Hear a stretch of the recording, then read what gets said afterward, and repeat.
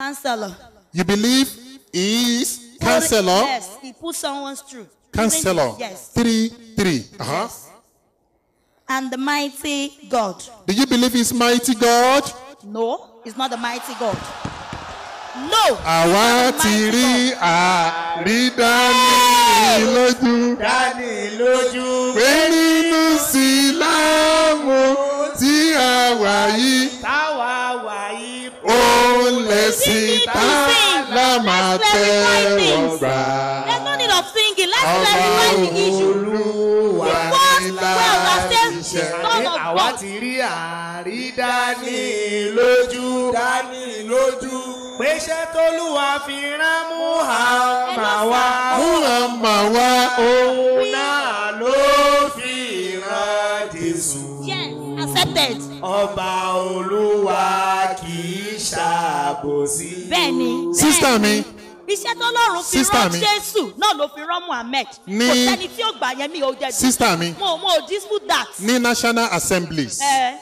Ní Abuja.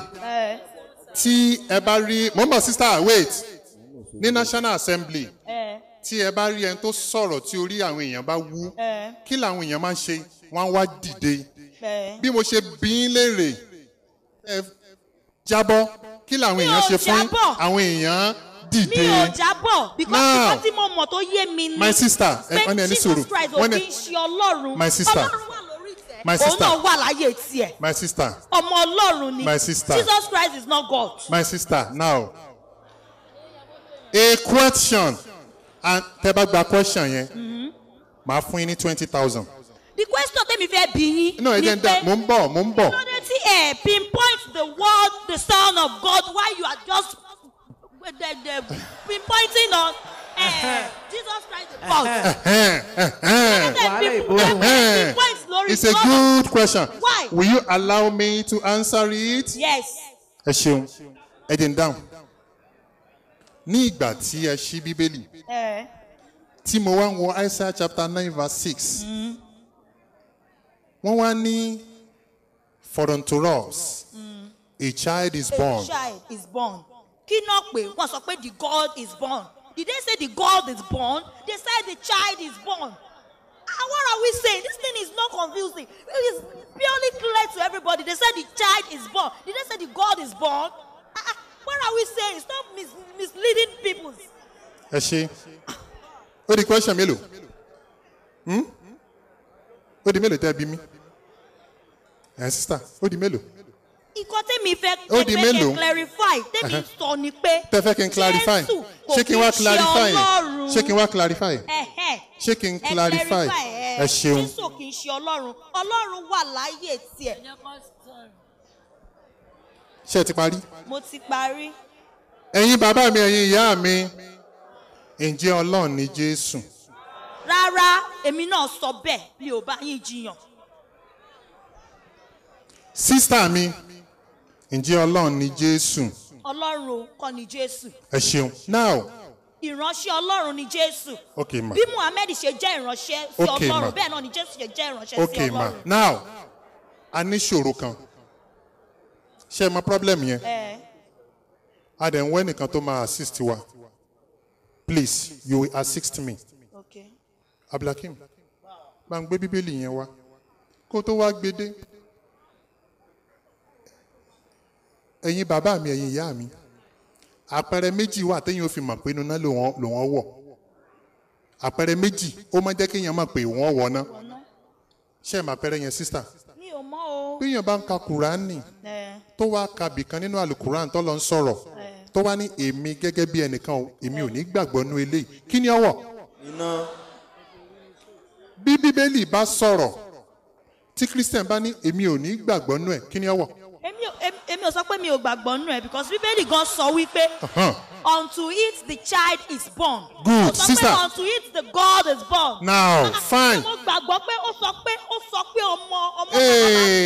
Ó ti dá. Now my sister. Now my sister. Hey, wait please. Now my sister. Má mix it up fún mi. Mi kì í ṣàwa náà. Ẹ jọ sá. Ẹnu ẹ̀yin ẹ ṣiṣẹ́ sùúrù. Ẹ dúró my sister. Please wait.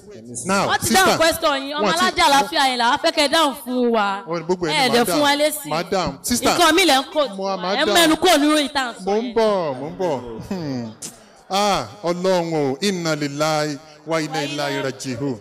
Now sister Isaiah chapter 9 verse 6 ẹ máa wo problem ta ni o for unto us a child is born àgbà bẹ́ẹ̀ wọ́n bí Jésù àbí wọ́n bí Jésù wọ́n bí now wọ́n ní it shall be called wonderful ni àbí ìṣe wonderful. Wonderful ni because ọ̀nà àrà náà gbà fi bí. Good, why you are right. Bíbélì ló sọ, you are right. And which Muslim too know. Good, àtìgbà. Wọ́n tún wá pè ní counselor. Bẹ́ẹ̀ni, ṣé kò tún ṣe counselor ni? Counselor ni, yà, wọ́n bá tún fòfẹ́ rẹ̀. Number 4, wọ́n ní mighty God.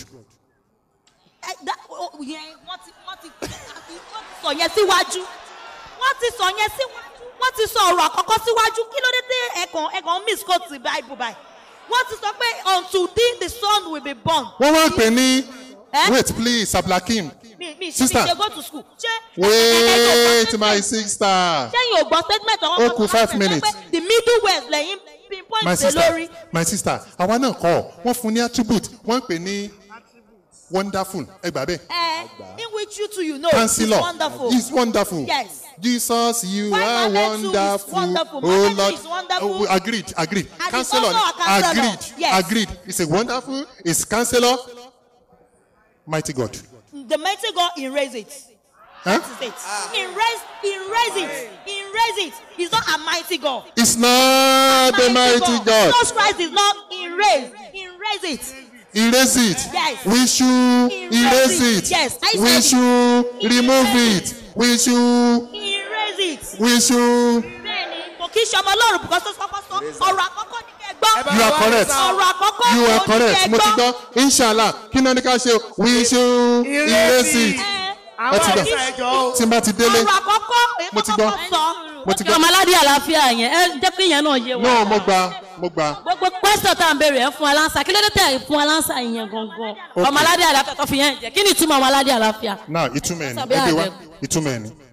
Sister mi, we should erase it. Ọya. Ṣé wọ́n pè lọ́ba aládé àlàáfíà? Mo ti gba Prince of Peace. Wọ́n pè lọ́ba aládé àlàáfíà. wọ́n ní ọjọ́ lè gbé ẹni tì fún wa pé ká ti Ọya. ẹ kọ́ ẹ kọ́ wọn ń sa yẹn náà. Mo ti Ẹ gbọ́. kọ́kọ́ dáhùn yẹn. Ṣé Prince? Mi ò answer any question, ẹ kọ́kọ́ dáhùn yẹn. Èwo ni? Ọmọ aládé àlàáfíà yẹn. kí ni ìtumọ̀ ẹ̀. Abdulhakeem ṣe sùúrù. kí ni ìtumọ̀ ẹ̀. Ìtumọ̀ ẹ̀ Bẹ́ẹ̀ni. Prince of Peace. Ọmọ aládé àlàáfíà. O náà ni. Mo ti kí ni ìtumọ̀ ọmọ. ọmọ náà ni. ẹ má ní ọmọ náà ní ẹ dáhùn ilé ẹ dáhùn ẹ̀ dáadáa. Mo ti gbà. Ọlọ́run la mọ̀ sí aládé àlàáfíà. Bẹ́ẹ̀ni. Àbí lára 99 names of Allah. Ṣé kò sí aládé àlàáfíà? Yes. So wọ́n dẹ̀ wá tún wá jẹ́ kó yẹ yín Now, yes. Ọmọ aládé àlàáfíà. Exactly. Mo ti gbà. So kí wá ni àwa tí wọ́n sọ? Kò sí kankan mi. Kò sí kankan. Ẹ dá wa lóhùn, Mo ti ẹ dá wa dáhùn. lóhùn. Kílẹ̀ tó ń fẹ́ ẹgbẹ́ microphone. Kílẹ̀ tó ń fẹ́. ọmọ aládé àlàáfíà. Àní náà ni mo ti gbà. Agreed. Ẹ bá ń gbé fún wa náà ni. Ọmọ aládé àlàáfíà. Ṣebí kí n ti gbà ní? Mo ti gbà. Ọmọ aládé àlàáfíà. Ìṣe Ọlọ́run. Bẹ́ẹ̀ni. Jésù kì í ṣe Ọlọ́run. Jésù kì í ṣe Ọlọ́run. Now finally kẹ́ tó máa lọ. Ẹ ṣeun. John chapter 1 verse 18. Jesus is not God. Àbí Jésù kì í ṣe Ọlọ́run. Ó yá John 1:18. John 1:18. Sister, ṣé ẹ ní hypertension? Ṣé ẹ ní high blood pressure? Ó yá John 1:18. Ó yẹ ká. Tí bá ní I have the belief that God can heal it. Jesus can heal it. Not Jesus. I said Okay. Oh, yeah. God can John heal it. 1:18. Now, Jesus is God now. Jesus is God. Jesus can Verse heal it. what? John chapter 1 verse 18. Finally. Oh yeah. Eka. Egbesenu. No man has ever seen God. Hey, Odeo. No man has ever seen God. Uh-huh. But the only Son, No. Jesus is God. Eh, He is. Etoka. Jesus is God. Etoka. Wait. People should wait. Stop yelling. What? Hello. Listen. Oh.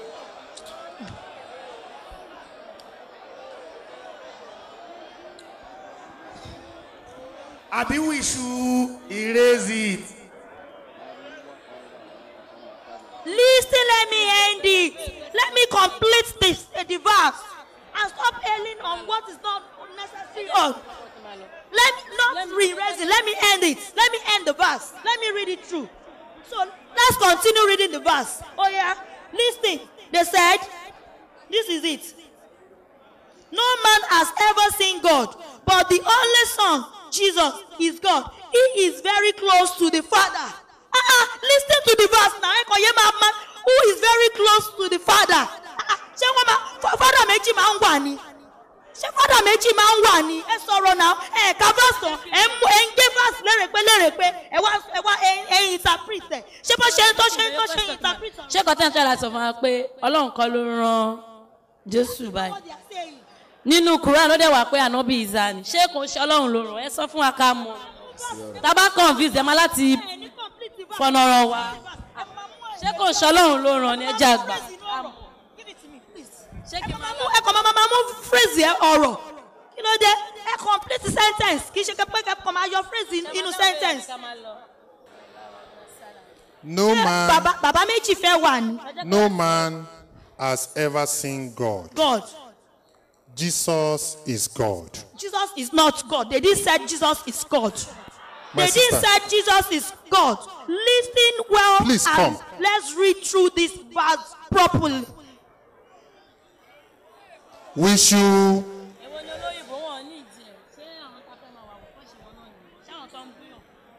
John chapter 1 verse 18. Brother, please read what you see. John 1:18. You read it Please in read. Don't stop at that place. Oh yeah. No man has ever seen God. Sister, please listen. But the only Hey, Son. wait. Please, sister, listen. I'm listening. No man has ever seen God. No man. Has ever seen God. Uh-huh. But the only Son, Jesus is God. Jesus is God. Continue reading the verse. He is very close to the Father and the Son of showing us what God is like. Now, did you see Jesus is God there? Jesus is God. He's close to his Father. Did you see? Remember? Ọ̀rọ̀ àpọ́nlé ni because one hand there pé to his Father. Ṣé wọ́n sọ pé to his Father ni? Okay. Sister mi, Jesus is God. Ọ̀rọ̀ àpọ́nlé ni. Bẹ́ẹ̀ ni ọ̀rọ̀ àpọ́nlé ni. Okay. Kí lorúkọ Ọ̀rọ̀ yín? àpọ́nlé ni. Kí lorúkọ yín? Abọ́sẹ̀dé. Abọ́sẹ̀dé is God. I'm not God. Mo pọ́n yín lé ní. Ọ̀rọ̀ àpọ́nlé ni. I'm not God. Abọ́sẹ̀dé is God. Okay.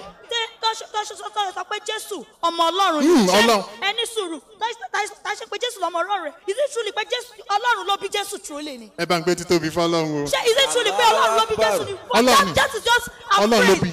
Bíbélì sọ pé Ọlọ́run ló bí.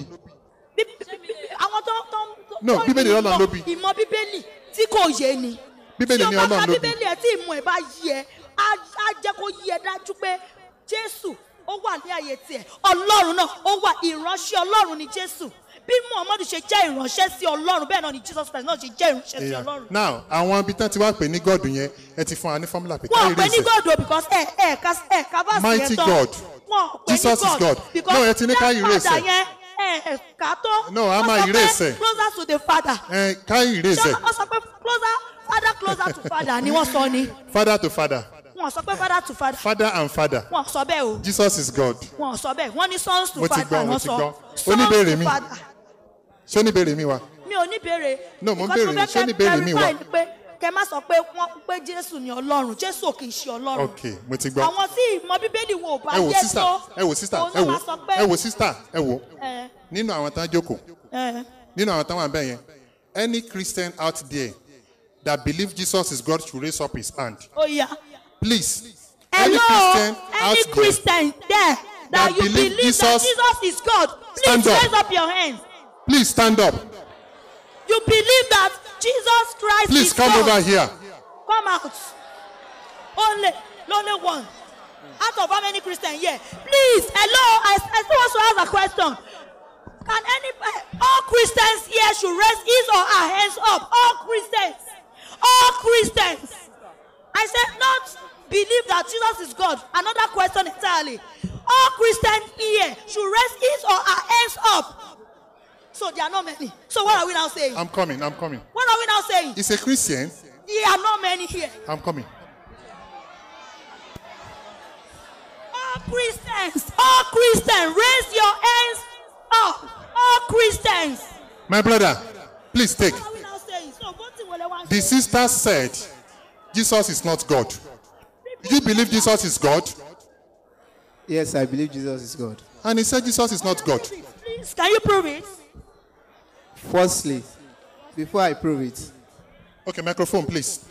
before I prove it, I will first ask you, sister, please, which, as in, were you born into Christianity? Yes, I was born and brought up in Christian. Thank you very much. All right. Please, do you understand what they call Trinity? Please. So, your own Bible tells you that Jesus is God. Please, sister, Hello, let me ask you a question, please. Is it Jesus Christ that creates the heaven and the earth? yes, Is Jesus Christ that creates? Yes. That means you don't understand the Bible you are reading. You don't understand it. Go back home and read your Bible and stop and Look, meditate on it sister, and understand it don't well. get emotional. Please, I don't have time for your own. I need a good Christian. Good, confirmed Christian. Any Christian here, he or she, any Christian here should raise up his or her hands. Confirm Christian. Apart wèrè. Christian. I want to see all Christians. Christians. Àwọn wo náà náwó? Àwọn wo náà náwó? Christian mélòó ló náwó? Ó yá ẹ̀ka wọn. Christian mélòó ló wà níbí báyìí? Ó yá ẹ̀ka wọn. Mélòó ó yá? Original Christian. 1, 2, 3. Ó yá ẹ máa bá mi kà wọ́n mélòó? Ẹ rí. Wọ́n dẹ̀ ní majority carry the vote. So what are we now saying? So ó wà negotiable. Brother, please use the microphone. Are you a real Christian? Eh? I'm a real Christian. Do you believe Jesus is God? Yes, I do. He believes, but I don't believe. He said you are wrong.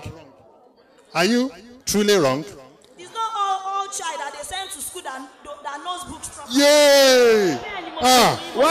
What do you read in this school? Brother. Egbe sẹ́nu. Yay! Mi ò lè gbà. Ṣé lóòótọ́ ni?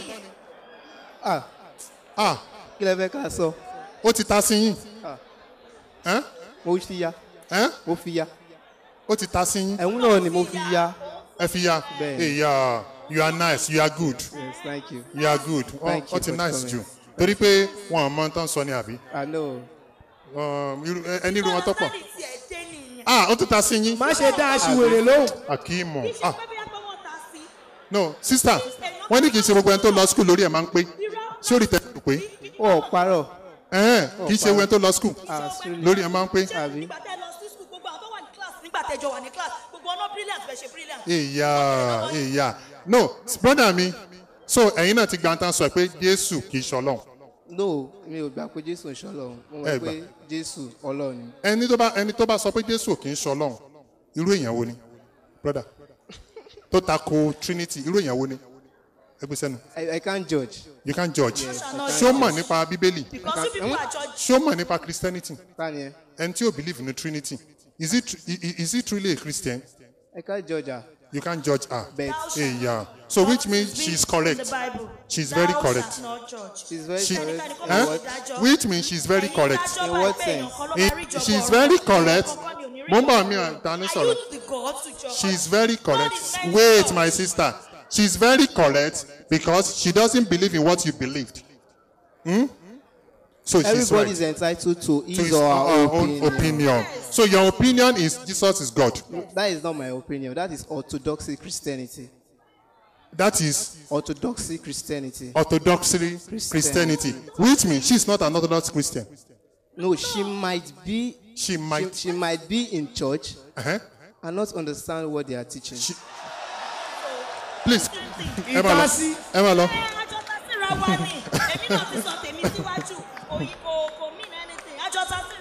Okay, sister, ẹ ti jọ ta síra yín. Ìyá, ẹ lọ jókòó. Ẹ lọ jókòó. Mo ti gbọ́, ẹ ti jọ ta síra. No. No, rárá. Rárá. Exactly. Ẹ jọ ta síra. Exactly. Àti gbọ́. God. Exactly. Jesus Christ is not God. Exactly. Any Christian here that wants to say Jesus Christ is God should come out again. Yeah. What else?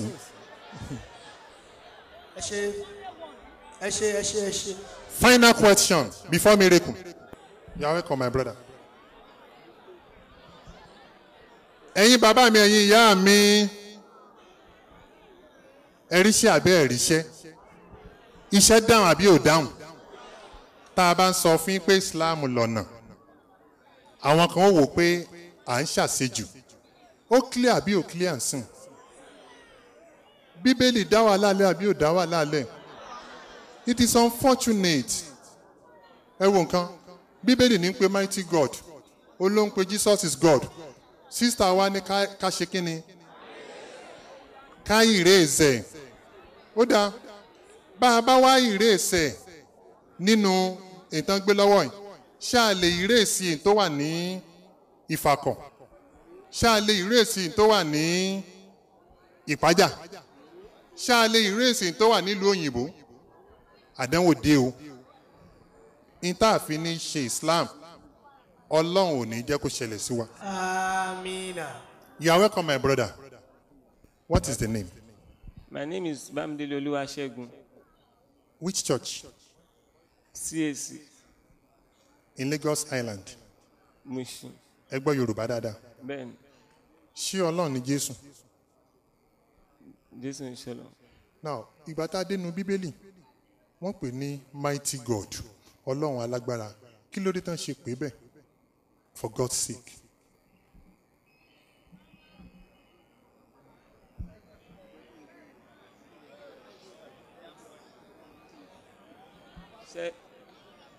Ṣé ìkọ̀ tí mi fẹ́ béèrè lọ́wọ́ yín ni pé ṣé ẹ fẹ́ yá àwọn Christian sí Muslim ni?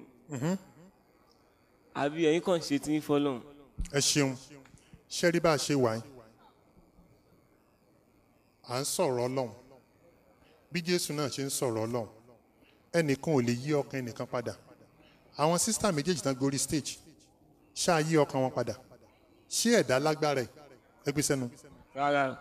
Tá a bá sọ ọmọ èdè ènìyàn, ours is to say it. Ọlọ́run ló máa ń fi àṣẹ sí i.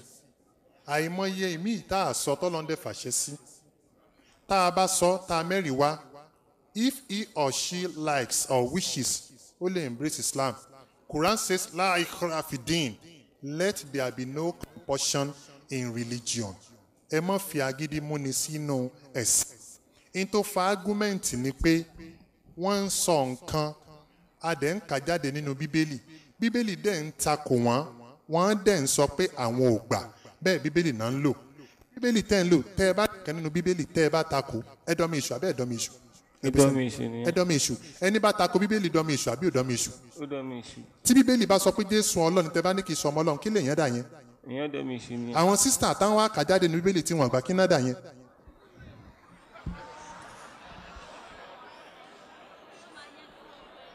So brother mi, ìtàwọn sọ́nbì, àwa fi ọ̀rọ̀ náà bọ́ àwọn èèyàn.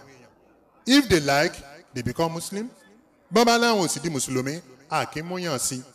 Àwọn tẹ́ rí tán jókòó yìí, àánú Ọlọ́run náà rí gbà. Àbí oríire kọ́ lẹ rí gbà? Oríire kọ́ lẹ rí gbà? Àbí oríire ni wọ́n ti kúrò nínú òkùnkùn bọ́ sínú ìmọ́lẹ̀. Gbogbo ohun tó wù ká jẹ́ láyé, gbogbo bó ṣe lè wù ká pẹ́ tó láyé, á pẹ́ jù bẹ́ẹ̀ lọ. Kódà nínú sàárè, ká má sọjọ́ gbèǹde àlìkíámọ̀. So ours is to come and tell the truth.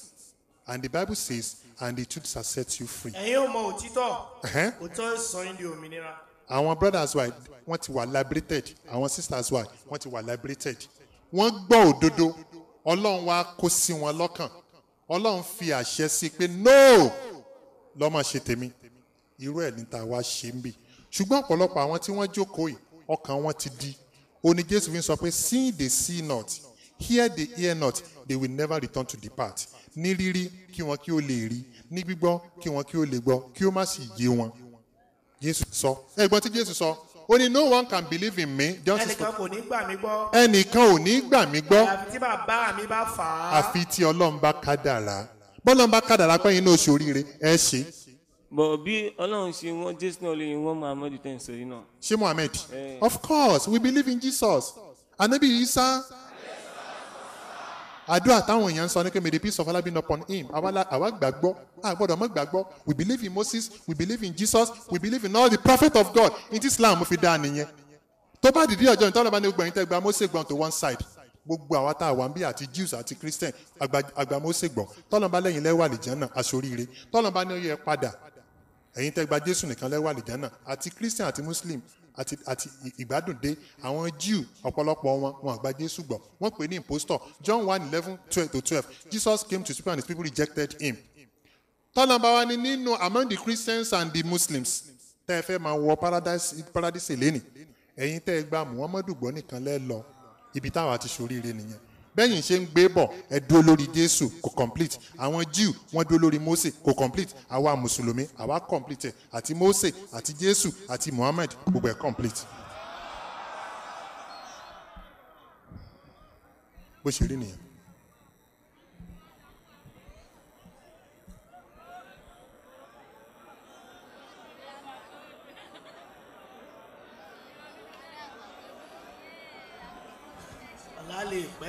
So brother mi kí lẹ decide.